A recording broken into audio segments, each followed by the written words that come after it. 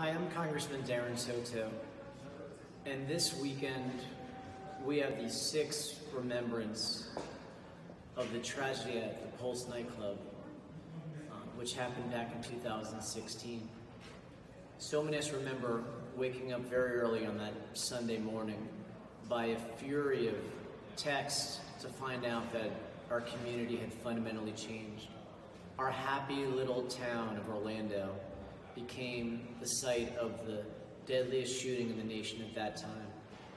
We lost 49 angels, most of them from the LGBTQ community, many Hispanic, African American, and others, who were just there to have a good time when a deranged lunatic from out of town and domestic terrorists came in and cut their lives short and injured 53 other Orlandoans. We will not let our community be defined by that hate.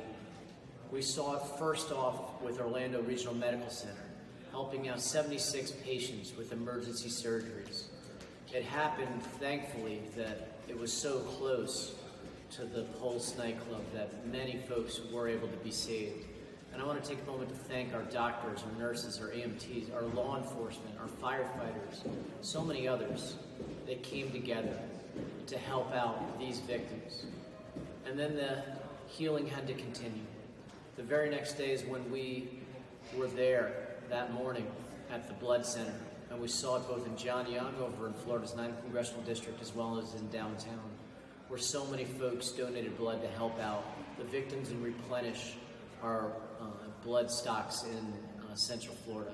We also saw so many companies step up, so many folks donate to help what is now the One Orlando Foundation for helping the families, helping the victims recover from the mental health issues that they still face to this day.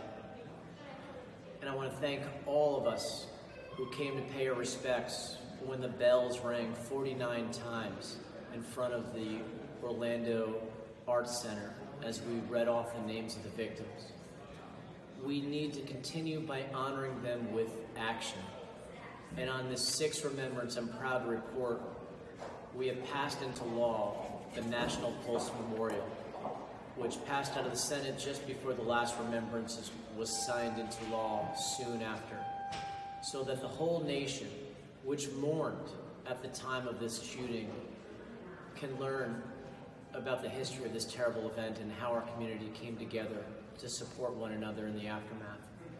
We also are honoring them with action this week, before this 6th remembrance, by pushing forward key gun safety reforms to raise the age for assault weapons to 21 years of age, to pass red flag laws so that those who can endanger themselves or others can be adjudicated to not have a firearm, to ban ghost guns, to ban bump stocks and other of these dangerous weapons of war.